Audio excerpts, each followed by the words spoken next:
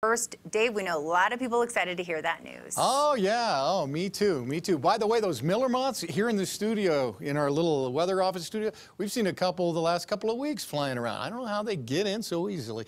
Take a look at our City Park camera. You could already see some cumulus clouds trying to build out there on the west side of town into the mountains, and some of those will turn into thunderstorms and move in. So right off the bat, I'm going to go with the futurecast for the Front Range here. Now, watch the green dots. The green, here's Fort Collins, here's Denver, Colorado Springs.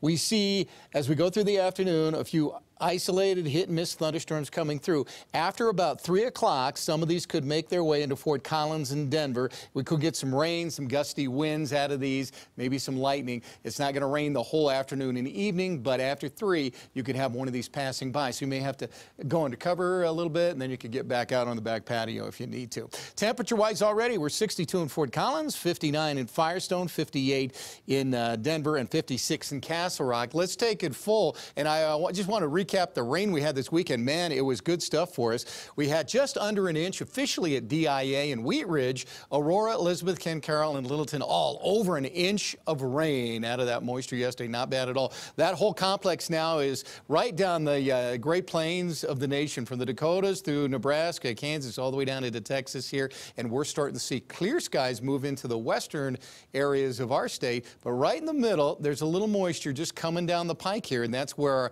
thunderstorms are trying to build up in the central mountains. You see the spotty clouds there building up. Those will turn into storms this afternoon.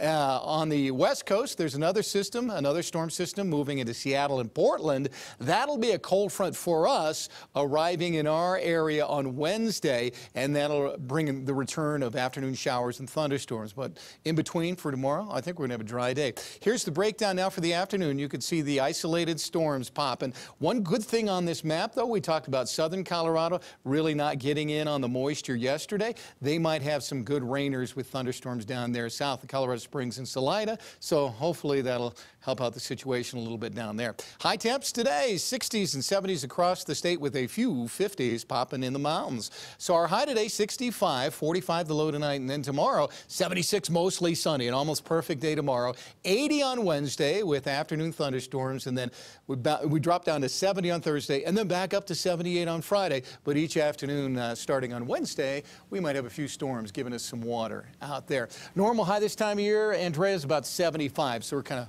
bouncing around that normal number. Okay. Okay. Thanks, Dave. See ya. Von Miller knows something he'd like to bring